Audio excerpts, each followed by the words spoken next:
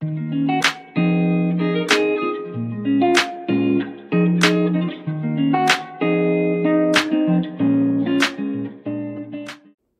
everyone, in this video we will see how to resharpen short drill bit.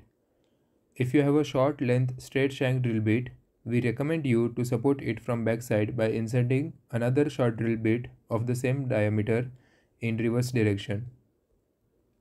Now we will demonstrate how it is done.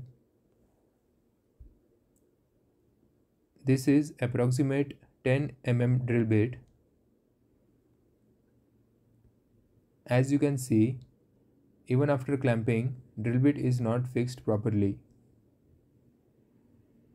So we will use other 10 mm drill bit to support it from backside.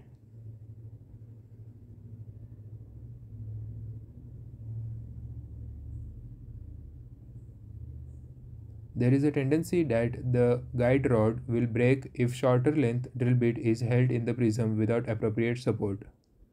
Thank you.